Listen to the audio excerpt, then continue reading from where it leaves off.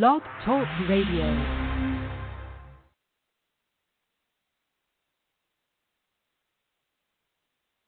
Welcome to Solutions with Courtney Anderson. I am your proud and happy host, Courtney Anderson. Today's topic is something that I find pretty intriguing. Our topic is health situation. I have 70,000 thoughts per day? Really? Wow. The wow's extra. This is a help situation show topic, and of course when we have a help situation, we're going to deal with a variety of different types of, I don't want to call them problems, we're going to call them opportunities, right? We're all a work in progress, but we need help. We're not just sort of being a little bit more broad and abstract. We have a specific thing we're trying to address. And the concept behind this topic was I'm constantly curious. And on the positive side, there's a lot of attributes and a lot of advantages to being a curious person. You get to pick up lots of trivia. I usually am pretty good at Trivial Pursuit or things about knowing at least cursory information about different things in the world because I'm curious. And the challenge with being curious is that with the technology that we have available now, a curious person, it's being at a buffet that is unlimited in duration. There's unlimited servings, and you'll never be able to satiate, to quell, to put down, to tame, that tiger that's yearning and burning. I'm curious. And the challenge, of course, is when we're just naturally curious, we're not just curious about our work. We're not just curious about things that are related to something that's happening, directly in our lives. We're curious about lots of things. That means that sometimes I can find myself having spent who knows how long, reading about something that I never even thought of before because I sort of one thought leads to another thought, and before I know it, I'm like, wow. And then I wonder, why am I behind on my laundry? Well, because you're always so curious and so much information is out there, right? It's just like I said, for that person who's the information addict, it's exciting, it's awesome, it's great, it's wonderful. I mean, I'm so appreciative to be alive and experience this, but it also means that we have to, at some point, try to temper these drives.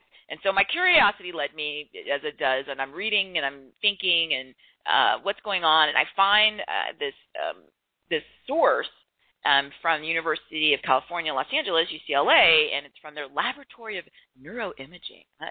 That's certainly sounds really impressive, and I'm sure it actually is. And the question I was wondering, the thing that brought me to this source was I actually was curious. How many thoughts do we think a day? Because so much of the programs that I work on, so much of the things I do professionally are about trying to first understand behavior and then try to change it, but that's actually backwards. The reality of what I do actually is to try to change the behavior first. I don't put the investigation into why the behavior is what it was at the forefront because it's not my goal. My goal is not the diagnosis so much. My goal is the treatment. And I even have taught my corporate and organizational training for years. I have I'll go to an organization and people ask me all these questions, right? They're all variations on, why does such so-and-so, right? Why does Amy? Why does John? Why does Jose? Why does Amir? Why do they do this thing, right? Why are they late to work? Why are they rude to me? Why don't they invite me to lunch? Why do they, kiss up to the boss? Why don't they bathe? It's just all these questions. Why, right? And so they're all basically the same question. Why does a person behave the way they do? That's the basic question, right? And so the response that I've been giving for a long time is, why do they do it? Here's the answer. The answer is they want to and they are allowed to, because they want to. I'm repeating this. And because they are allowed to. Done. End of story. That's it. And, one of the things certainly is that in the interest of just the limited amount of time that we have on the planet, certainly that I have, I do strive to come up with sort of clear processes and frameworks for information, because if we get lost in all the details, then sometimes it's just impossible to get anything done, right? So obviously there's more to why someone wants to do something, right? Like, why do they want to be late? Why do they want to be rude to a customer? Why do they want to be rude to their people that they supervise? Why do they not bathe? All these things. I mean, we could spend a lifetime, right, on just one person, on just one issue, right? So I understand that there's more depth and nuance to all of that, and there are so many fantastic areas of expertise that answer these questions in depth. Which in fact is one of the ways I found the Laboratory of Neuro Imaging at UCLA, right? There are people who are out in the world. This is the beauty of diversity. There's somebody somewhere else probably working on that issue. And if there isn't, then you should probably go ahead and start working on it. If it comes to you and you can't find any research, that's a perfect thing then for you to go and conduct the research, whether it's formally as part of an academic program, or professional program, or just on your own, right? There's nothing stopping you from trying to figure that out. So I simplify things because my job is to go fixing solutions, all about solutions, right? So somebody hires me as a lawyer. The goal is they want to get divorced. So the outcome is they need to have somebody where at the end of this process, they have a piece of paper that says they're divorced. They're no longer married. That's the goal. That's the solution they want. Now, for me to sit there and spend, 30 years trying to figure out why did their soon-to-be ex-spouse do these things, right? Why did they lie? Why did she cheat on me? Why did they refuse to help me with the laundry? Why was their mother so nice? Why was their cousin so weird? I mean, I don't know. And we could figure that out, but that would be a lifetime. And I would be, fired and disbarred. And, because the goal was for me to get the paper that says you're not married. That's the goal. So I'm always focused on outcomes, because that's what my business and my perspective is in life, right? That's why I'm hired, the outcome. I do process stuff, but that's not usually the primary purpose that I'm engaged professionally, right? So as a lawyer, there's an outcome. As a professor, there's an outcome, right? The class needs to be taught. It has certain, requirements. There are skills or competencies that have to be conveyed. There needs to be an assessment of those. There needs to be a continual dialogue with the students to help them understand what needs to be done to either improve their work or expand their knowledge base. And there's time constraints for the process, the grades, and it's the outcome. I just can't sit there and spend all my time sort of pondering the nature of ethics. That's part of what we do, but I can't just only do that, because we've got to move a calendar, and we've got outcomes and tasks, and people need to get their credits completed so they can move toward graduation. I mean, there's a process, and certainly as a corporate trainer, as a speaker, I'm there at an organization to either solve a problem or to create some sort of change in context. So motivation, increase, engagement. So it's all about outcomes. So that's why I focus so much on it. So so when I give my advice and I go and I say to somebody, why did they do that? Because they wanted to and because they were allowed to. Yes, it's oversimplified, but it has to be in the interest of time. Can that be improved? Of course. I'm a work in progress. I'm just using this as a baseline for introducing how this idea came up for the show, and then also kind of where the outcome is that I'm looking for. So why do people do things? Because they want to and they're allowed to. I would then further explain, especially when I'm working with an organization, you can't control the wanting part. Now, that's a whole area of study, right? If we could get to the point where we can control what people want, well, that would change everything. It would change marketing incredibly, right? Like, you don't even need ads. Once you get to a point where you can literally manipulate where people only want your product or service, then boom, you're set, right? It's the controlling the wanting.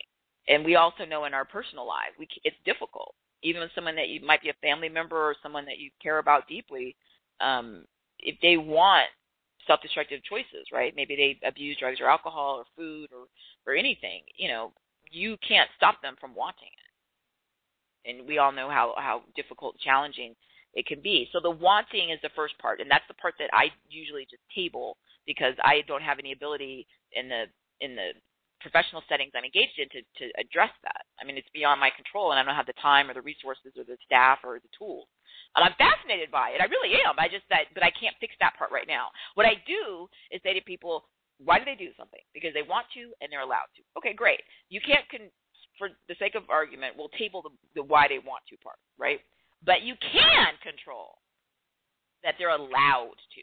Right? So why is somebody late to work? I don't know. Maybe they stay up late. Maybe they get up on time, but then they, spend too long in the shower, or maybe they're having issues, with getting their schedule with their household and getting their, kids organized or their dogs or whatever. I mean, I don't know. Maybe they live too far away. Maybe, who knows? But I do know this. I can't tell you, without knowing all the details, why they want it. But I can tell you that you can stop allowing it, right? So if they come to work late, okay, you give a consequence. And at some point, sooner rather than later, you give a consequence that if they're going to be late, they're not going to work here. So you fixed it. Now, you didn't necessarily make the person change their behavior so that they're on time, but you certainly changed their behavior so they're not late where you were. And that's what we focus on. So in trying to go in a little bit more nuance in this, because this is what I've been doing all these years, and I guess I'm going in. I think I'm going into my 15th year of doing this sort of consulting, corporate training, keynote speaking, where I'm dealing with organizational behavior change, and I'm applying it literally, at an organization or at a conference or an event. And so I was wondering, all right, well, you can fix the context, right? I'm not going to allow you to be late. I'm not going to allow you to be drunk at work. I'm not going to allow you to yell at a team member. I'm not going to allow you to steal. And you can do it in society, right? That's what so much of what the legal system deals with, right? I can't stop you from wanting, to beat up your spouse, but I can stop allowing you to beat me up, right? I'm going to call the police. I'm going to testify against you. You'll go to jail. I'm going to get a restraining order. And for real, I'm going to enforce it, meaning like it's that I'm not going to get a restraining order and then call you 10 minutes later and beg you to come over and say, I miss you. But I mean, seriously, like I can't stop you from wanting to abuse somebody, but I can stop you from being allowed to abuse me. And that's what I spend so much time on. So in this quest, I'm wondering, all right, what's the deal with this? Why is it so difficult for people to change? Why is it so difficult for somebody to think, all right, I like my family. I don't want them to leave me just because maybe I don't do anything physically bad to people. Maybe I just nag all the time and yell at people. And there are people who'll divorce someone for that because it wears on them and they're not happy and they don't want to live like that. And there are people who might think, well, why would you lose a good family just because you can't stop nagging and being mean? Well, the truth is that it's harder than it seems because so many things in society would be different, right? Like you would think it's pretty evident, right? Okay, get up earlier, then you'll be on time. Stop having words come out of your mouth that are cruel to people you claim you care about, and that won't drive them away. These things aren't magic. So trying to have that curiosity at least fueled a little bit, I went out and found this data, and I hope it's accurate. For the sake of argument, we're going to stick with it's accurate. So the question is, okay, so you need somebody to think about the things they're doing in life. But how much are they actually thinking? And this idea that the data puts forth that we're thinking 70,000 things a day. 70,000. Not 10,000, not 20,000, not 30,000. 70,000 a day? Really? I mean, I know I think a lot because I have sort of these ongoing thoughts and ideas, and I'm constantly interested in different things, but even to me that seemed incredibly high. 70,000? But I guess so. It's possible. I mean, you think a lot, right? Like I need to go to the bathroom, I got to put my shoes on, wear my car keys, my stomach hurts, I'm hungry. I mean, there's a lot going on, right? And then on top of that, all this other stuff. What does it mean that I'm here? I wonder what my dream career is. Why doesn't the person that I want to date me like me? I mean, there's so much, to think about. So let's just say it's accurate. If it's accurate that it's somewhere around 70,000 on average per day per person, now it becomes, I think, for me at least, incredibly clear why it's so difficult to change. Okay, so let's say that we're thinking our 70,000 thoughts. Now, most of these it's not some elaborate plan, right? Because if you had to sit and put work into creating each of the 70,000 thoughts, that you were aware of, like a conscious effort, like trying to solve some elaborate, math problem. If you had to do that, if you had to solve, some elaborate math problem 70,000 times a day, even if you love math, that's a lot of mental work, right? So these other thoughts, the ones like, oh, I have to go to the bathroom, my stomach hurts, or it's hot, or, that person's getting on my nerves, or, gosh, people can't drive. What? I mean, all that stuff, where's that coming from? A lot of those, obviously, are repetitive, right? Some of them are driven by biological functions or chemical functions in our body, right? My stomach hurts, I have to go to the bathroom. And a lot of them have these sort of historical framework that they're adhering to. In the show notes, I gave an example. Okay, so I go and you ask me a question about your company or your business or whatever, your goals. I'm going to tell you the same thing, basically. What do you want is the first thing I'm always going to ask. Because if you can't articulate what you want, then you really don't. Then there's no hope. Because until you can figure that out, then nobody else can help you. Like, I don't know. And so one of the things that people do is they'll say something like, oh, I really want to get a promotion or make more money. Okay, that's easy. That sounds reasonable, right? And that's tangible. But then they get in this process where they literally tell themselves thoughts that prevent the outcome that they claim they want, right? So you say you want to be successful at work, and thus if you're more successful, then you'll potentially get a pay increase or benefit increase, and then you'll be more pleased because you'll have more opportunities because you'll have more resources, right? So I gave this example in the show notes. Somebody's getting ready, for work, and they start thinking to themselves, and they think, oh gosh, I'm such a loser. Oh, I'm such a loser. No one would ever listen to my ideas at work because they suck. All right. If you tell yourself in your thoughts that you're a loser and that no one will listen to you and that your ideas are not good, then, okay, probably you believe that, right? If you tell yourself you have to go to the bathroom and you legitimately do have to go to the bathroom, then you probably believe I have to go to the bathroom. If you tell yourself that you're a loser and no one listens to you and your ideas aren't any good, then okay, then fine. Perception's reality, right? This is your own perception of yourself and of how you think other people perceive you. So if you think that and you tell yourself that in your head and then you go to work and then sure enough, now it's your time, in a meeting to say something, yeah, I don't think you're going to give some kind of stellar, persuasive presentation because already in your head you're like, I'm a loser and no one listens to me. And you see this manifested, right? You go somewhere and you'll see somebody and they actually do have probably pretty decent ideas or maybe even great ideas. We don't know. But they don't speak up. Or when they do speak, they do all this either literally with their volume and their projection of their voice. They're just like, well, I don't know. I don't know. I mean, I've been thinking something, but, I don't know what the group will think. They make themselves so quiet and they're literally vocally showing you behaviorally, I'm not worth it. Don't listen to me, right? I'm quiet. You can't hear me. There's no passion or energy behind what I'm saying.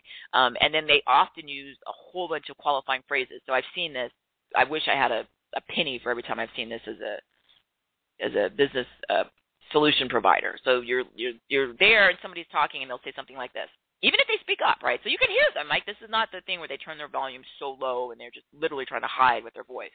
But someone will say something like in a meeting, hey guys, yeah, I have an idea. It's probably not, that much, and it's just something I haven't even thought through it. I mean, honestly, it's just kind of like a rough draft. But I'm just gonna throw it out there anyway. Okay. When somebody starts to use all those qualifiers, right? It's not thought through. It's a rough draft. It's probably, not ready. Well, then if you're telling me all this, then what on earth do you think the reception is going to be? It's like going to a restaurant, right? And it's a restaurant you've never been to, and so it looks, pretty awesome. And you sit down and you're waiting, and then here comes the person that works there to take your order. And then you ask them because you've never been there. You'd say, what do you recommend? And then they say, and this is while you're sitting at the restaurant, right? Like literally right now, ready to buy something to eat. And they say something like, yeah, I don't know. Some of the food, it's just, I don't think it's really, the best. I mean, it's kind of like maybe a rough draft of like what a good dish would be. Okay. Now, you rarely hear that in real life because, of course, people will be immediately fired, or they should be. And I say that as someone who myself has been fired as a wait person. Okay. So that's not me, some high horse. But if you're telling somebody who's trying to buy your food, if they're telling your customer that, oh, it's probably not that good, or I'm not really sure, really? And it's the same thing. You're selling yourself and your ideas all the time. You're doing it at work, literally, right? Like for time or money, or if it's volunteer work for outcome. And you're doing it even in your personal life. You're trying to convince other people, invest in me. Invest in me as a friend. Invest in me as a spouse. Invest in me as someone that you can trust. But if you're telling other people, right? Like they're right there, ready to order. They're ready to order a new business idea. They're ready to order somebody to be their new friend. They're ready to order, someone to be in a relationship with. And before you can even get to what you're selling, what you have to offer, you start telling them, oh, it's not any good. Well, hey, if you are, that's like working at the restaurant and telling me that it's not probably good. Right? You work here. I've never been here. And you're putting yourself out to the world. So if you're the chef of yourself, and you say it's not good, my ideas aren't good, then okay. Then if you don't believe it's good, then I know it's not good, right? Okay, people do this all the time. It's so self-destructive, and I think part of the thing that intrigues me and kind of is exciting about this idea of trying to quantify how many ideas you have is to acknowledge how hard it is. It's not like sometimes I think people get frustrated with me and they'll say, yeah, well, you say these things like it's easy. Like it's easy to, to give somebody consequences for, being drunk at work, or it's easy to give somebody consequences in a family for, being abusive. And I'm not saying it's easy. What I'm saying is that if you don't change the consequence, then you're not going to be able to change any of the outcome, because it's very difficult. Remember, people do things because they want to and they're allowed to. They have to make their own decisions about what they want to. And that's why I said you can't do it, because the person has to do it. That's their own journey. That's what part of what this show's about, right? Is that part. Why is it so hard for us to individually change? Well, if I'm having 70,000 thoughts already every day, just automatically kind of, and then I add new ideas, if I got to do something new, like drive to a new place or try a new activity or meet a new person, man, I'm already overloaded.